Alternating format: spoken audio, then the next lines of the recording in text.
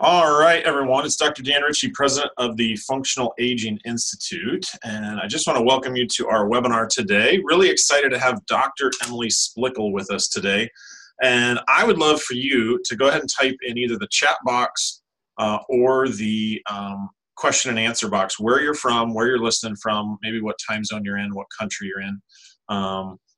It's always fascinating to me, Emily, how many people around the world tune into our webinars. Last week, we had someone from Dubai, Australia, and the United Kingdom all at the same time, which I found quite interesting, people in the middle of the night. So Dr. Emily Splichal is a podiatrist, a human movement specialist, a global educator, and the founder of Evidence-Based Fitness Academy. She's also the creator and the inventor of the Naboso. Did I say that correct? Naboso? Naboso's correct. All right. Naboso Barefoot technology with over 18 years in the fitness industry. That one actually shocked me. I had no idea you've been around for 18 years. So kudos to you. Dr. Splichal has dedicated her medical career towards studying postural alignment, human movement as it relates to barefoot science.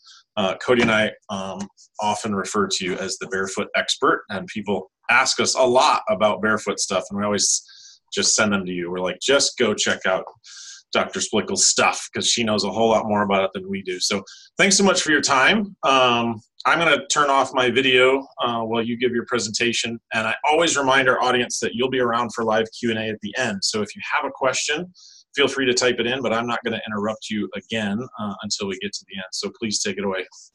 Okay, sounds amazing. Thank you to everyone who is tuning in to learn a little bit about brain, breath, and barefoot, which is a philosophy under EBFA Global, and the applications of how you can use this information for fall reduction programming. I'm honored to be working with FAI and for them hosting this webinar. I am really excited to announce that I will be presenting at their 2019 summit. So if you are attending that, I will see you there. If you are not familiar with me and my background, Dr. Splichal, Dr. Emily, I am a podiatrist, so a clinician, also a human movement specialist. I try to take a very unique perspective when I am seeing my patients. I really consider myself much more of a functional podiatrist than a traditional podiatrist in the sense of pushing surgery and orthotics and looking at the foot from an isolated perspective. Everything that I do is based off of the foundation of integration, functional medicine, psychosomatic theory, so a really holistic approach to help my patients. But then that philosophy also trickles down into my education under EBFA Global, our certifications under EBFA Global, Barefoot Training Specialist being one of those. And then, as was mentioned, I am the founder of Naboso Technology, which I will be speaking about quite a bit towards the end. And then we do have a great offer for you at the end related to Naboso. But I just want you to know a little bit about my background and then my relationships, obviously, with my companies. So topic today, fall reduction programming and the utilization of brain, breath, and barefoot. So this is clearly going to be linked to sensory stimulation, sensory information, the optimization of processing that sensory information. And why this is so important is because there is a huge concern over fall risk. There's an increasing fall risk as we get older, just in general. We have an age-related decline in foot sensitivity. You could consider that a small nerve neuropathy, that a lot of that goes undiagnosed or underappreciated by the medical communities. But we also have a lot of clients that are experiencing chronic neurological conditions, whether that is Parkinson's, multiple sclerosis, post-stroke, neuropathy, whether it's diabetic or chemo-related. And then, of course, there's many other neurological conditions or just chronic conditions in general that increase that fall risk or a movement dysfunction risk. The concern when it comes to falls is really what that does to that individual from the rest of their lifestyle subsequent to that fall. They now live in a state of probably fear, limitations, reduced independence, and that has a heavy, heavy emotional burden on them, their families. It has a huge cost to the healthcare system. So fall reduction as a public health public health concern or way to shape your practice and what it can do for these clients is really, really powerful. So I'm excited to be speaking about this from an integrated perspective and through the utilization of the three areas that we focus on under EBFA, which is the brain, our breath, and of course, barefoot. We are going to start with the brain because, of course, this is going to be our foundational way of processing the sensory stimulation. This is, just a warning, a content-heavy presentation. So if you have not had your espresso yet, make sure you grab that cup real quick.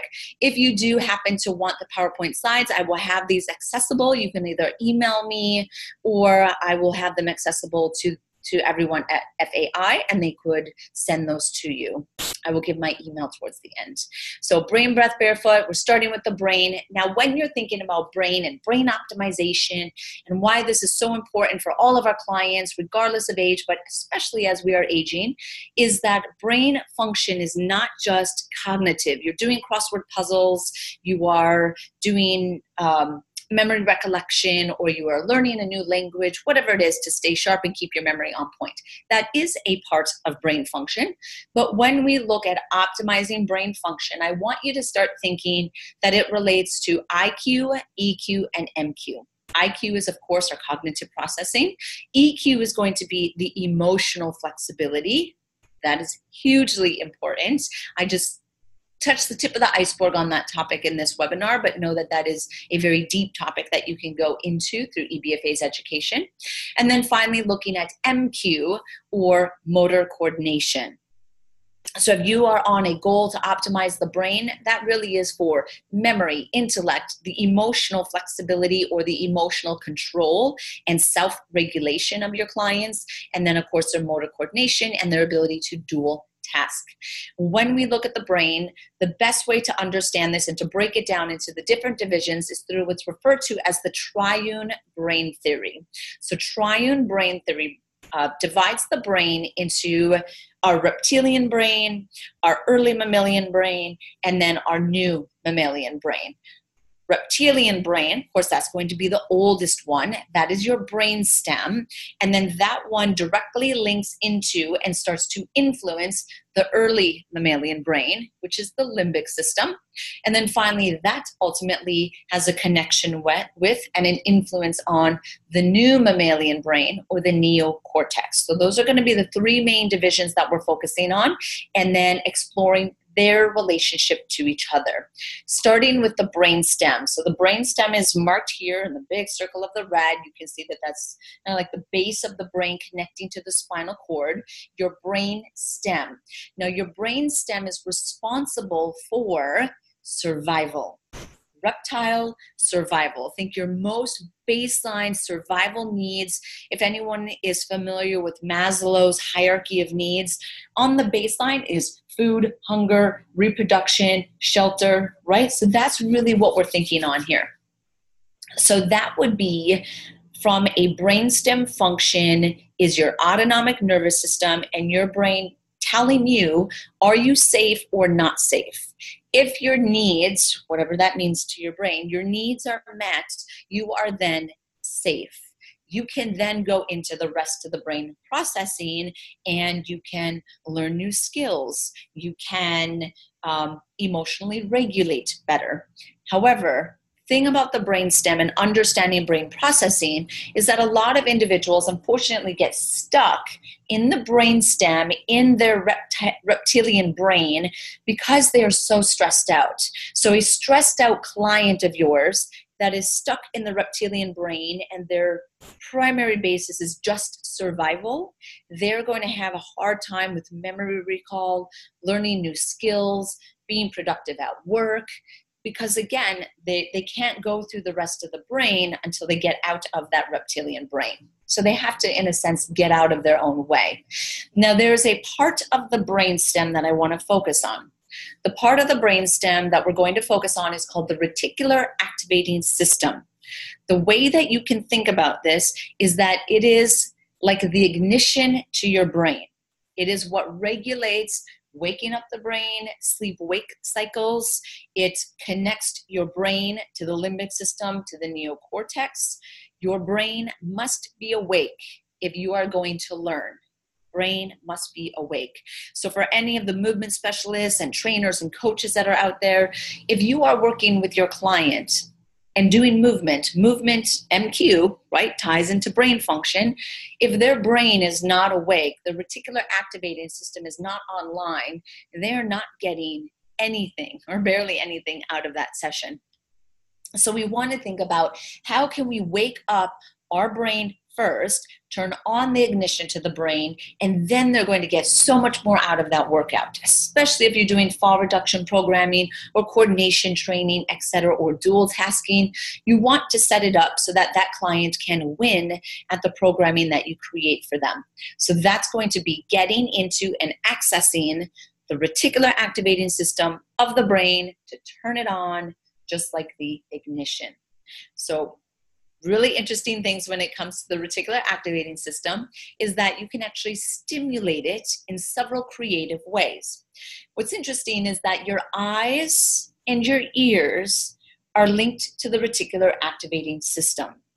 Your eyes and your ears. So this means that if you do eye movement exercises, moving the eyes, eye movement exercises, you are essentially stimulating the reticular activating system and waking up the brain. Exact same thing if you are going to coordinate vestibular exercises. Vestibular exercises are also going to wake up the brain by stimulating the reticular activating system. One of my favorite ways is by using the tongue ligaments. So if you yawn, essentially when you are yawning, you are stimulating the tongue ligaments that are linked to the vestibular system, and then that wakes up the brain through the reticular activating system. If you don't want to yawn in the middle of the gym or wherever you are, you can simply push your tongue into the palate, and that in its sense will also wake up the reticular activating system. Later on, I will speak a little bit more about some of our central stability when I do some of the core activation and foot core sequencing through the fascial lines in the body under EBFA. I will also cue the tongue into the palate. It's just a big cue that I use for patients and when I teach movement classes. The effect of that is not only am I stimulating their core, but I'm also stimulating the brain. So a really powerful trick that you can use. One last one that you can do is if you rub your ears, so outside your ear here, if you rub that area, you are also stimulating the reticular activating system. So just remember that. How can we incorporate that into our programming? We will see in a little bit. Okay, now we're proceeding. Your reticular activating system is awake. Your brainstem is online. Now we're going to go into the second division, which is your limbic system. Now, for everyone who's listening, some of you may be familiar with the limbic system. If I was to ask everyone, this is a rhetorical question, but if I was to ask you what you think of or what you know of the limbic system, most people typically say emotion. So they've either read about it or heard about it, that the limbic system is an emotion center. And that's the way that you want to think of it as well. The other area of how you can think about the limbic system is emotion is one side. Second side that deeply links to emotion is stress. So your stress pathway is regulated through your limbic system. Your limbic system is being talked to by the brainstem, and the brainstem is really your survival. Am I safe? Am I not safe? So if your brainstem does not feel safe, it technically could talk to the limbic system and then stimulate the stress pathway, which I will go into in one moment. So limbic system we can break down into your thalamus, hypothalamus, basal ganglia, going to be a huge region, amygdala, and hippocampus. Thalamus is going to be a access point for sensory input. So that's the way that you can think about your thalamus. Your hypothalamus, hopefully you guys are familiar with that one. Hypothalamus, where you want to start thinking about the hypothalamus, this also regulates body temperature, again, a little bit more in sleep and wake cycles. Hypothalamus is hypothalamic, pituitary, adrenal axis, your HPA axis. So if you've ever heard that, right? HPA axis is the pathway that stimulates the release of the hormone cortisol. Cortisol is our stress hormone, which is necessary in controlled stress, survival stress in a controlled environment. But the chronic stimulation or the chronic talking to the limbic system about survival leads to chronic stimulation of the HPA axis and release of cortisol. Chronic release of cortisol leads to central adiposity. It decreases your immune system. It does something to the hippocampus, which I'll mention in a moment, but it's something that we want to make sure that we're controlling in our clients as well. Next area I want to focus on, which is going to relate to the topic of fall reduction, is the basal ganglia. Basal ganglia, the way that you can think of this area is that it has to do with movement, gross voluntary movement, but it also has to do with fine motor movement. Fine motor movement meaning eye movement, eye muscles. Really interesting research I'm going to show you in a moment. The next area, the amygdala, heavy emotion center. Not going to go into that, but when people have poor self-regulation and self-awareness of their emotions, so whether it's from an anger perspective or an anxiety perspective, they are essentially said to be running off of their amygdala. They're not kind of talking to their self from the neocortex and inhibiting some of those behaviors. Finally, the last area is going to be the hippocampus. The way you can think of the hippocampus is memory, learning and memory. What I was trying to get to earlier is hypothalamus, HPA axis, stressed out, cortisol. Cortisol is toxic to your hippocampus, which means that chronic elevation of cortisol can lead to compromised memory, learning, and recall. Alzheimer's is centered within the hippocampus. So there's a lot of really interesting research looking at the connection between stress and perceived stress throughout your life and the risk or the propensity for Alzheimer's because of that individual's emotional state and stress. Check that out more. All right, this area here within the red circle, that is your limbic system.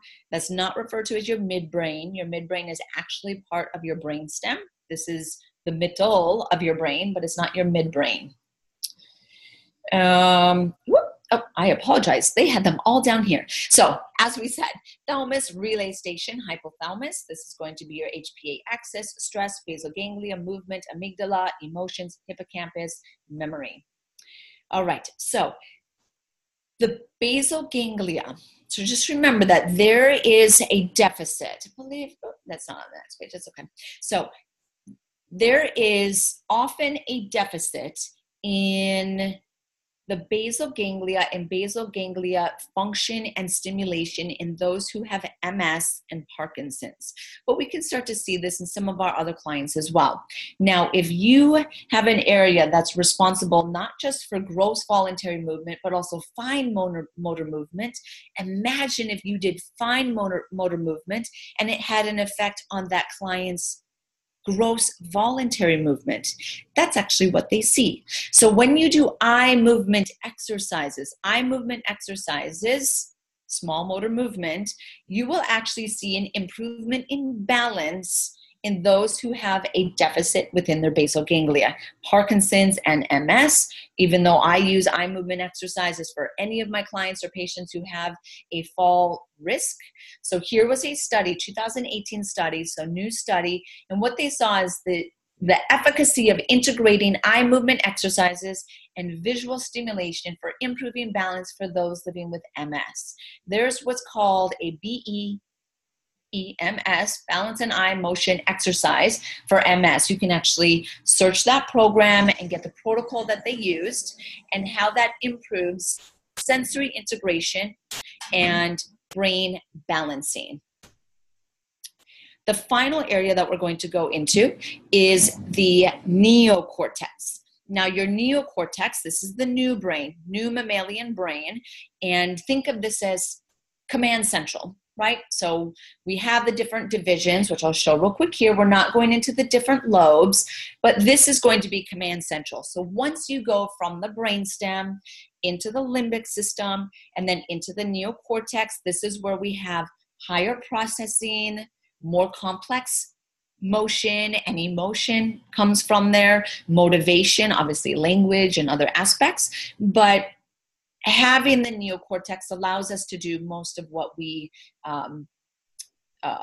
take advantage of every day of our learning and our complex motor tasks, etc.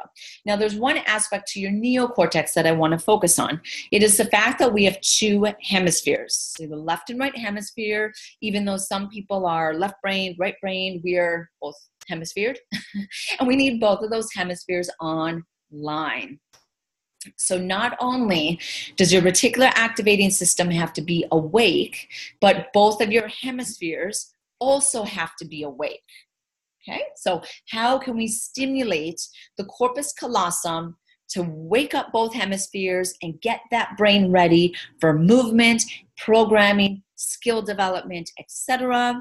One of the best ways is through crossing the midline. So doing any sort of crawling patterns, animal flow, doing any of like eagle pose. You can see this infinity sign. So how can we incorporate this? Think of with your clients when you're doing movement prep and getting them ready for that day's session. Can you incorporate some sort of eye movement exercise? An example that I use is they would hold something in their hand, draw the infinity sign, and they're following it with their eyes. So now I'm doing an eye movement exercise. Something is that in the hand, so you're going to stimulate another sensory input system that we'll talk about in a moment. You are crossing your midline, so you're waking up your corpus callosum, and you have that reticular activating system online. So it's a great way to get into the brain and get them ready for movement. So again, just to recap, your brain is shaped off of sensory stimulation. One of the philosophies that I believe in so much is that life is sensory. That sensory information must be brought in if you are optimizing your client's programming, fall reduction, or just movement in general. The way that you stimulate the brain, from the brainstem to the limbic system to the neocortex, ultimately that sensory information has to get to the neocortex, because that is where the area that's called your somatosensory system sits. If you are not safe, or you are stuck in the reptilian survival part of your brain, you cannot get into the more advanced parts of the brain. So waking up the brain, making sure that it feels safe, making sure that both hemispheres are online, then you are allowing all of that sensory information to come in and help that client with their programming. We're going to transition into the second part, which is breath. So breath is the second part of the Brain Breath Barefoot series. Now, when we're looking at breath, breath is a representation of your autonomic nervous system. So whether you are in a sympathetic state or a parasympathetic state, are you in fight or flight? Are you in restoration and rest digest? All of that ties into how your client is breathing. Now, how we breathe is linked to our internal perception of homeostasis, which is a representation or represented through your emotions. This is linked to our visceral fascial network, interoceptive system, and your gut-brain axis. Now, breathing, of course, utilizes our diaphragm, and if our client is not breathing the right way, utilizing their diaphragm the right way, because the diaphragm is linked to the pelvic floor and many of the other core muscles, that client's core stability will not be as optimal. So proper breathing patterns are necessary for deep core stability. The way that you can link and connect that diaphragm deep core stability is through what's called your deep front fascial line. Your deep front fascial line technically is what connects your feet to your core, and is one of the foundation areas that we focus on at EBFA. If we can get more connected to our foundation, which is our feet, to our center, that is going to give a faster stability. I'm just going to shift a little bit, just because we're doing a little bit of construction. So your deep line stability is bringing in that diaphragm to pelvic floor. Now, another consideration for our breathing patterns in our clients is that the breath is the driver to stability. Your breath is the driver to stability. Always remember that.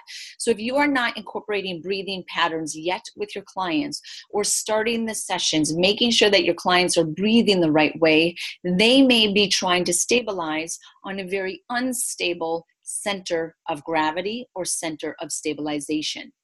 Now, a few considerations when we think of how our clients are breathing. Now, there's two primary ways that we can breathe. You can breathe either above the diaphragm, which is called supra-diaphragmatic, or you can breathe below the diaphragm, which is sub-diaphragmatic breathing. You can think of the supra-diaphragmatic breathing pattern as one that is sympathetic, or the survival style of breathing. That client is technically in a stressed out state and they are in fight or flight. Now, this is in opposition to parasympathetic, or a sub-diaphragmatic breathing pattern. The sub-diaphragmatic breathing pattern is going to be more of a rest and digest, restoration phase. You actually have a decreased sensitivity to pain. So if any of your clients are experiencing pain, when you are actually in a supra-diaphragmatic breathing pattern, you experience what's called allodynia. Allodynia means that you have a heightened sensitivity to pain, or things that are not painful or should not be painful are painful to that client or to a patient. That is directly related to the breathing style that patient or that client is conducting. Now, some of these comorbidities, if you haven't dived into the path of breath yet, there's a few comorbidities that your clients could be experiencing that tips you off and indicates if you should be exploring breathing patterns a little bit more, and the aspect of, okay, are they doing a supra or a subdiaphragmatic breathing? If your client has acid reflux or GERD, if they're taking any proton pump inhibitors, if they are a loud breather, if they're snoring, if you know they have a deviated septum, if they're a mouth breather, had already mentioned audible breathing, so you can hear them breathing. Do they have urinary incontinence because your diaphragm connects to your pelvic floor? So are they starting to show maybe not diaphragm issues, but they have pelvic floor issues? Then that's going to represent this as well. Final one that I always mention, you can write it in your intake form if you don't want to ask it, but particularly for men, pain during sex. That indicates a deep core instability. Deep core instability. As soon as a client has deep core instability, you want to be thinking diaphragm, because again, I just want you to remember deep front line. So if we're trying to get that client into a proper breathing pattern, it means going into a diaphragmatic breathing breath pattern at the start of the session. That's how I use diaphragmatic breathing with my clients and patients, is I use diaphragmatic breathing as an activation. We use it to activate the deep core. So it would be done at the beginning of the session. It could be done at the beginning of their day, or during their neuro reset that most of my patients are doing. It would be tied in just with the same exercises that we did, whether it was the eye exercises, crossing the midline. We now want to be incorporating diaphragmatic breathing to make sure that we are getting their deep core in a position that they could hopefully stay engaged. When you're doing diaphragmatic breathing, having them inhale and exhale through the nose is really important. I try to save mouth breathing for not during an activation. When you're actually executing the exercise, that is completely different. But for the sake of activation, diaphragmatic breathing, I try to keep it all through the nose.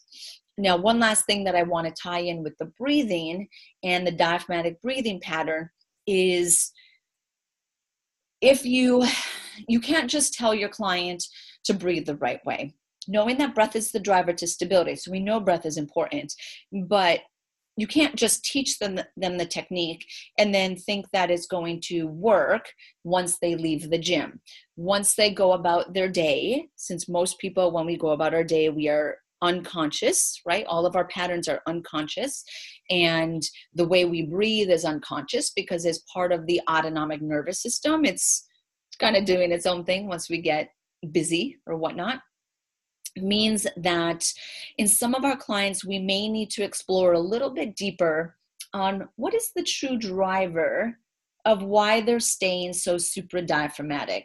That's where you start to look into a little bit deeper of stress drivers, their relationship to stress, their relationship to different emotions and emotional regulation, which is why I wanted to mention the stuff in the beginning about the brain and the limbic system and emotional processing. Is just another layer, not to make it more complicated, but just to emphasize that breath and breathing patterns in themselves are really powerful. But you can't just teach it and tell it to someone and think that they're going to carry on with it. Sometimes we have deeper things that are happening. That would be a lot of the biopsychosocial stuff that I tie into my practice. I just want you to appreciate it. Okay, so we're going into our final area of the brain, breath, barefoot, and how we can introduce this into our fall reduction programming. This, of course, is going to be the hot area because it's feet, and that's my specialty. But with barefoot, this is where we want to start thinking optimizing sensory stimulation to better control motor output and movement coordination. Sensory stimulation. Because we're talking about the feet, we're obviously going to be talking about touch. So the power of touch and what is so unique about the skin on the bottom of the feet and of course the palm of the hand. Same skin, same nerves. So the skin in the bottom of the feet, palms of the hands, this is referred to as proprioceptive system, mechanoceptors, hapticeptors. They have different names. They're all forms of exteroceptors and our relationship with the external environment. The more sensory information you bring in from these nerves that perceive the external world, the better your brain will have a relationship with that external world. So your brain needs to know where it is in space based off of that information coming in. So the stimulation of touch sensory goes from brainstem to limbic system, specifically the thalamus, into the neocortex, specifically the somatosensory system. So that communication, again, if you can't get out of the brainstem, you can see how it's going to be blocked the rest of the way. Touch is what's considered cholinergic, which means it wakes up the brain. Anything that is considered cholinergic, again, just think of waking up, activating, okay? Now, touch is very powerful to all other aspects of the brain. If you're familiar with Jane Eyre, she's the creator of sensory integration theory. She does a lot of stuff with children and sensory processing. What she has stated and seen is that a decrease in touch has been associated with decreased reticular activating system activity, compromised learning, compromised affect, which is emotion, and compromised movement. So again, touch, that means touching something and then being touched. Touched goes both ways. So just know to touch and to be touched is really powerful from a learning, emotion, and movement perspective. This is for all ages. It's obviously really important as we are children, but even more so, it is important as we age as well. So what your touch relates to, the different areas of the body, there is what is referred to as a brain map. So a brain map within your somatosensory system, okay, within your somatosensory system in the brain, you have a map and a representation of your external body and space. This picture, which is called a homunculus, is a representation of that brain map. So the map in the brain based off of sensory stimulation. You can see from the picture, the homunculus, that the hands are really big, the feet are big, the mouth are big. And that means that these are the areas that are the most sensory sensitive. So if you are trying to optimize movement, you should be asking yourself, how can I bring in even more sensory stimulation through these different areas? So I can essentially homunculize my client. So this is the brain map You can see that the body is kind of laying down, and the larger areas shows the greater representation within the somatosensory system. Now, when it comes to the hands and feet, we have very special skin. Hands and feet has very special skin. The skin on the palms of the hands and the bottom of the feet are what's called glabrous skin. So palms and feet, glabrous skin, have haptic receptors or mechanoceptors, haptic or mechanoceptors. And these are sensitive to different stimulation. Some of the other input systems that you may be familiar with are Golgi tendon organs, muscle spindles. Those are different types of receptors. Mechanoceptors are very unique in the type of stimulation they respond to. Now, there's 4 main mechanoceptors that you can find in the palms of the hands and the bottom of the feet. 4 main mechanoceptors. So if you are trying to optimize sensory stimulation through the feet, you will want to know what your feet are even sensitive to. So if we take a look at the slide, we can see that there are 4 main types. 2 of them are what's considered slow adapting, and then 2 of them are fast adapting.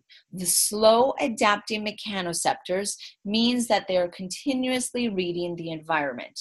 So if I'm actually standing in one spot in what's called quiet stance, there's a continuous reading of the ground, of the information coming through my feet while I stand statically, and it is the processing of that information that would control sway, let's say medial lateral sway. Okay, now this is as opposed to fast adapting, which essentially read the stimulus and then shut off.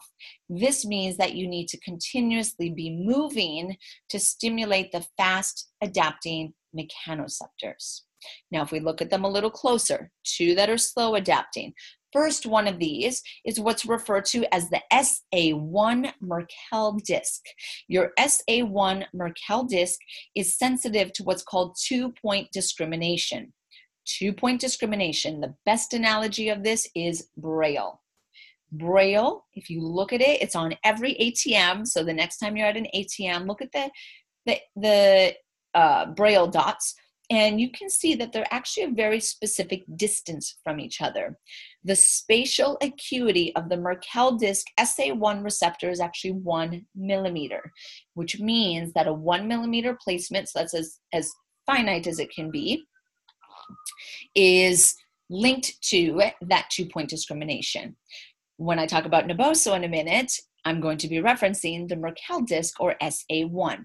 Another aspect of the SA1 2-point discrimination, think Braille nerve, is that it is the most superficial nerve in the hands and in the feet. Most superficial, so it's the closest to the ground. Now your second slow adapting, SA2, Ruffini ending, is sensitive to skin stretch. Now, how this ties into the SA1 is that when you are on a surface, 2-point discrimination surface, and the surface is perceived as rough, so smooth versus rough. When you're on a rough surface, you are then essentially stuck to the surface. So then when you try to move your foot and you're on a stuck surface, you are essentially stimulating skin stretch or the stimulation of the superficial fascia and the SA2 receptors that are sitting underneath the skin. How that translates to walking is that when we walk and we strike the ground, you are actually not just experiencing vertical ground reaction forces, but we also experience horizontal ground reaction forces that is translated as shear. So shearing forces are going to be stimulating skin stretch, which is an SA2.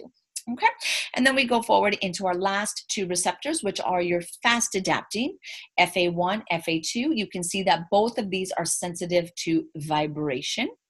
The FA1 is sensitive to a lower frequency. Think of that one as like a walking vibration, whereas the FA2, the Pacinian corpuscle, is more sensitive to a high frequency vibration. Think running, jumping, etc. Okay, now we go forward. I want to show you the distribution of it. So this is the skin on the bottom of the foot, and you can see all the different receptors here. You can see the distribution of the different receptors. SA2, if you remember, that's your 2-point discrimination. You can see where that is located within the foot. Your SA2, this is going to be skin stretch. So skin stretch stimulation is going to have a relationship to the SA1. FA1, ooh, you can see that that is all over the foot. That is one of the most prevalent ones in the bottom of the foot. And then the FA2, you can see that this is centered in the ball of the foot, which makes sense. Remember, FA1, FA2, vibration. What's interesting is that 70% of the nerves in the bottom of the feet are sensitive to vibration. 70%. Why I want to emphasize that is, guess what? The sensory stimulation is of dynamic movement. What is the sensory driver? Every single time you take a step, what feeds your nervous system and allows you to take the next step? It is impact forces. Your foot hitting the ground, creating ground reaction forces, actually creates vibrations. Vibration is the sensory stimulation of dynamic movement. And what else is also really cool is that your body uses vibration not only to know how hard you're striking the ground, but also to maintain dynamic balance as we walk. Your FA1, FA2, the nerves in the bottom of the feet, 70% of the nerves are vibration. We use vibration to maintain balance, fall reduction, right? And then when you look at the sensitivity of the nerves in the bottom of the feet, the peak sensitivity of the nerves in the bottom of the feet is age 40. By the time we are 70, we need twice the stimulus to create the same response. Vibration and your inability to perceive vibration or use vibration is one of the leading causes of fall risk, hands down, any client, any patient. So that's where you want to be thinking of the shoes that they're wearing. Are you doing barefoot stimulation? Can we feel our feet? Can we feel the ground? Can we feel the vibration? We need to be optimizing this information because at the end of the day, the only contact point between the body and the ground is your foot. It is the skin in the bottom of the foot. So this is where it's going to lead me into Naboso. Naboso, if you are not familiar with it, Naboso is a textured mat and insole company that I launched last year. We are, in fact, the only textured mat and insole company that is on the market, and it is designed really for the purpose of improving balance, posture, and gait. The specificity of the texture on the Naboso products, you can see, is a 2-point discrimination. So we are targeting, just like Braille, the SA1 Merkel disc.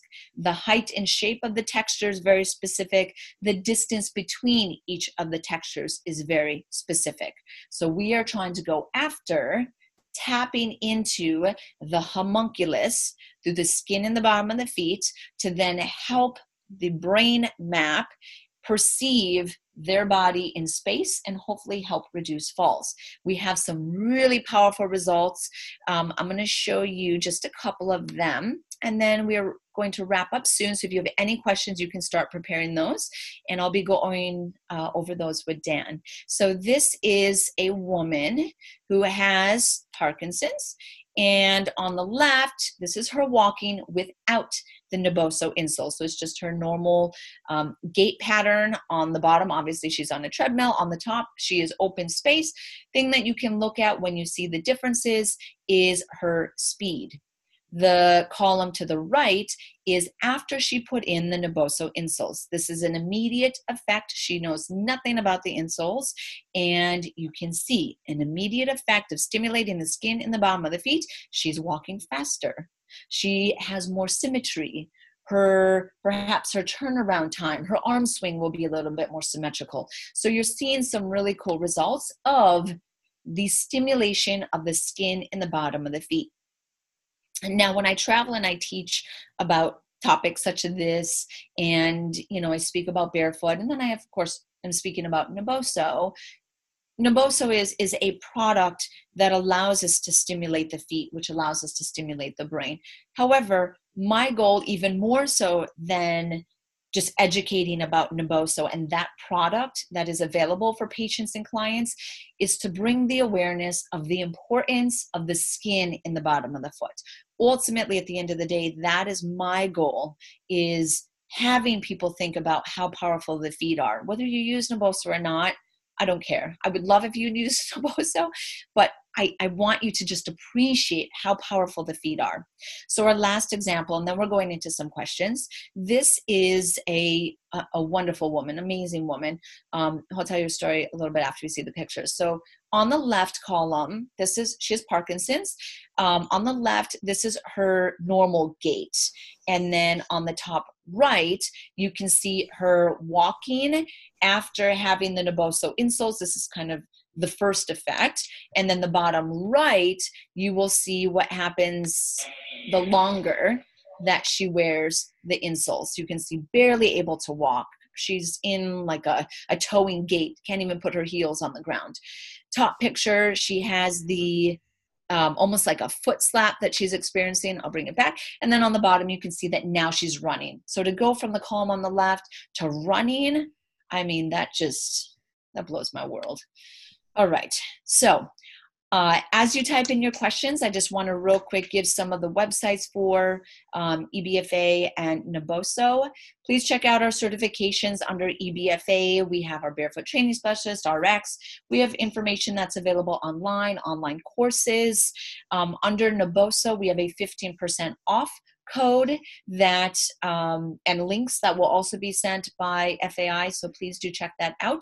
The code for 15% off is FAI 2018. You can head to the website Naboso Technology or follow any of the links that are sent to you by Dan, Cody, and their team. And then, of course, I'm going to be at the 2019 Summit. Super, super excited for that. And we'll be there with some of the Naboso products and doing a pre-con and some lectures. Awesome. Emily, can you hear me okay? I can. Okay, great. We got a bunch of questions coming in. You actually set the new record for webinars. I told you we were only allowed to have 100 people on live, and we got to 107. I'm not even sure how we did that. So. Get on. I'm not sure. I'm guessing Zoom will send us the upgrade bill later.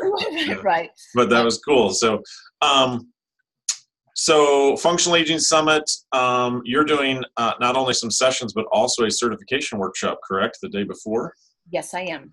Yes. Awesome, great. So people should be looking for that. So I got a bunch of questions coming in. Len asks specifically about peripheral neuropathy. He says there seems to be limited research on the effectiveness of exercise, strength, flexibility, balance, so on to reduce the symptoms.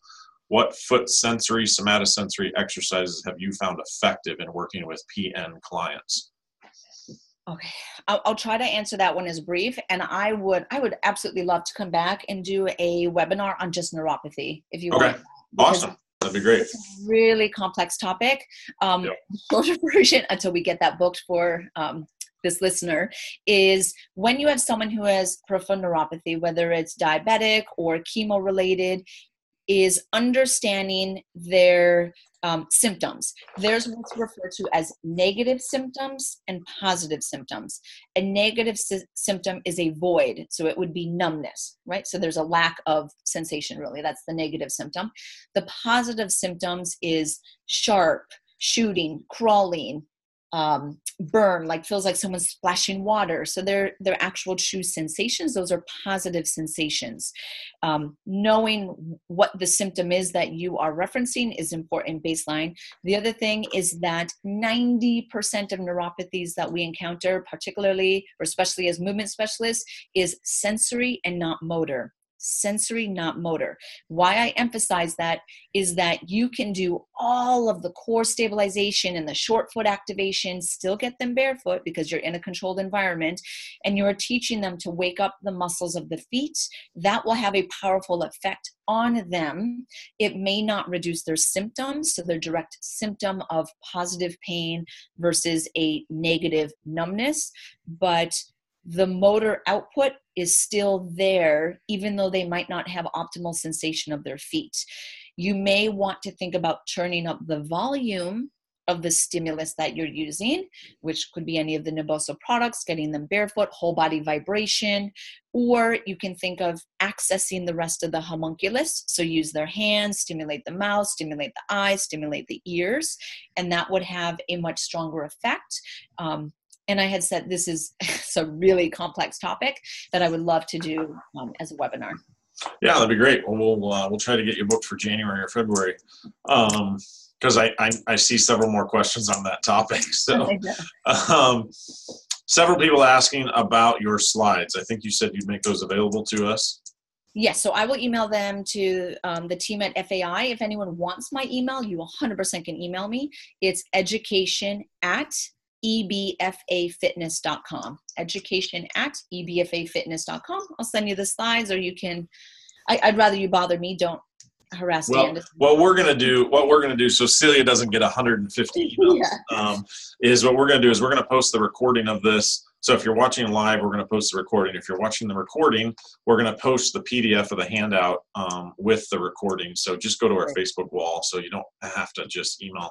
Sometimes we forget, like, oh, I'll just email Celia, right? I'll just email FAI. Well, if 100 of you email us, it gets a little overwhelming. So, all right. So lots of great shout outs to you. Excellent content. Thank you.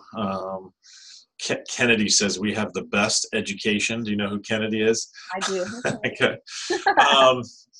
So somebody's asking about the insoles. Maybe you can go back to the slide that shows the picture. Somebody's asking about a photo, and there are 3 different types of insoles. Can you explain the difference?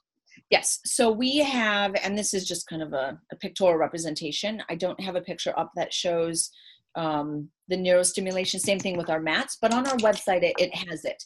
Real quick though, we have the 1.0, which is the bottom. That's a 1 millimeter texture. We have the 1.5, which is a 1.5 millimeter texture. And then the blue box is our neuro insole. You could think of that as our clinical insole. It is the most stimulating. It is the most finite stimulus, I guess you could say, depending on the condition, the medical condition, the sensation of the individual's feet or their age. You would kind of grade them on where it would be appropriate to direct them. Most of seniors, baby boomers, neuropathy, Parkinson's, stroke, kind of all that catch-all, I would direct them to either the 1.5 or the neuro. Research has been around more the neuro. The videos that you saw were the 1.5. So just kind of direct them there. If people are going to run in the insoles, we put them towards the 1.5 or the 1.0. You can use them to activate your feet. You can recover, or you can just wear them all day, which is what I do and what most people do. All right, great. So Andrea says this webinar has been one of the most interesting and exciting I have ever participated in. I will start incorporating some of the activating techniques right away. So big thank you to you for that. Nice comment there, Andrea. Terry is interested in the certification course. Can you give us just sort of a quick 60-second overview and then where we go for more info on that?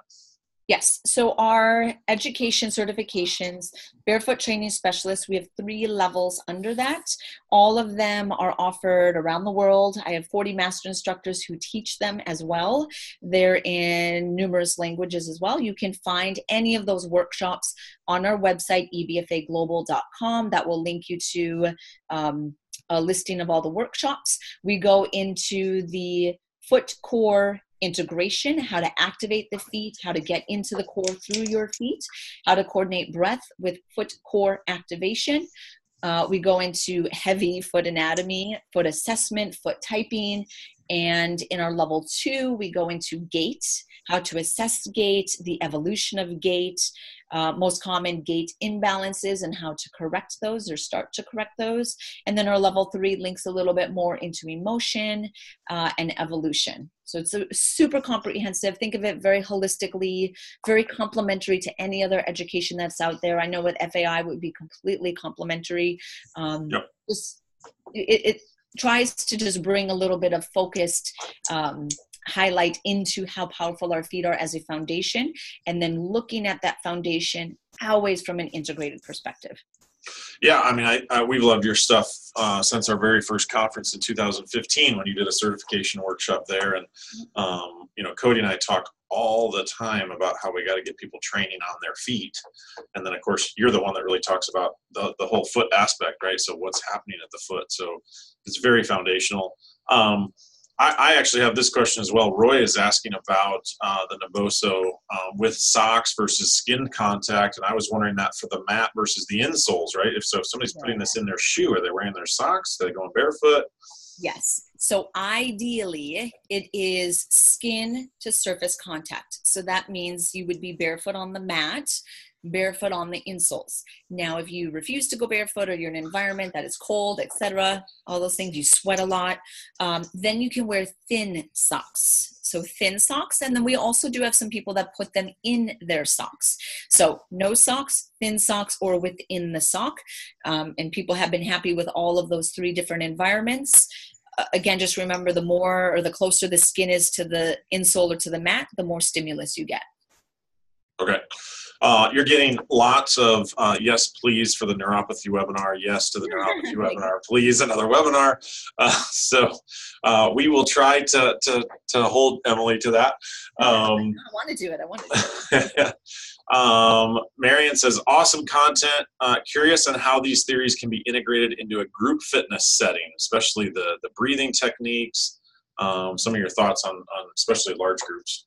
Yeah, so I actually incorporate kind of the tease of it in a workout under EBFA that's called Bear. So if she wants to come to New York and take my class, I teach it.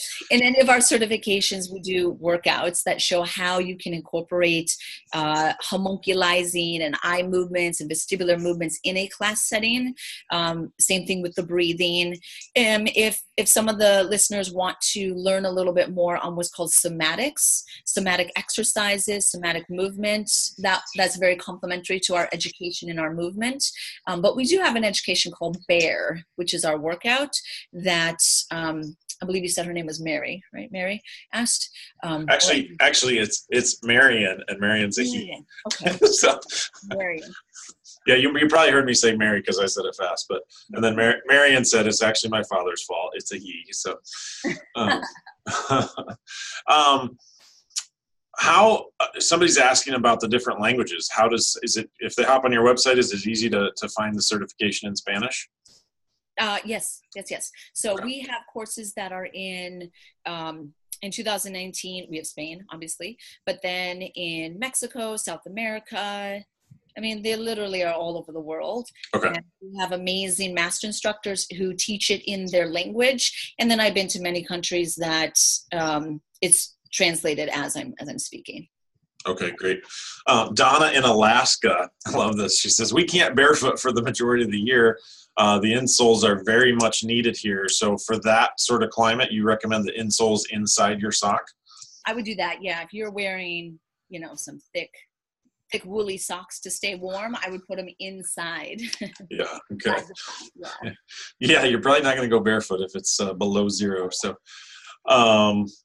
I think there's someone interested in taking you up on it. She says, yeah, I'm in New York. So, okay. All right, there's a couple more questions here. Yes, okay. Dawn says, sorry, already emailed Celia. Beth says, I have Parkinson's in my family history. Any indication that barefoot exercises potentially prevent disease or slow progression? No.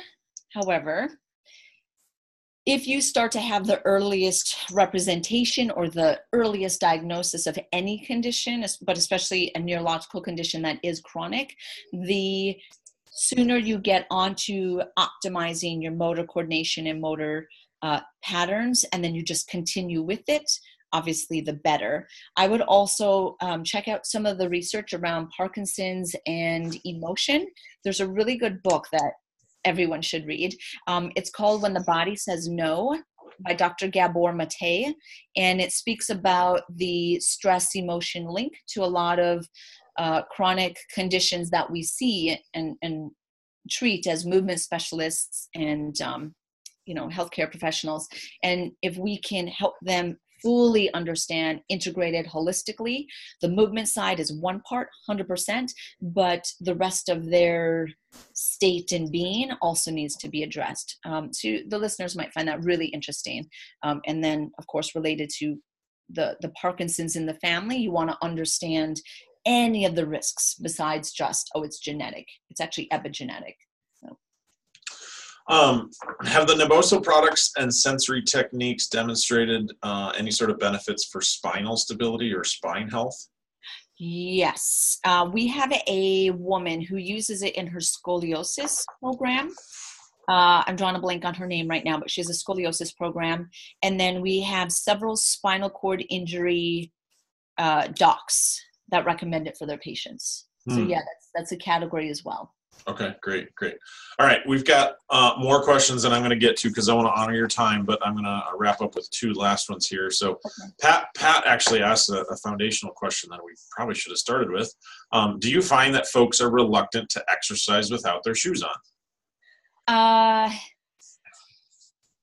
used to years ago when I first started doing barefoot training, and now, like when I teach classes, I don't really get any hesitation. When I travel to conferences, there's probably like 0.5% of people that are resistant.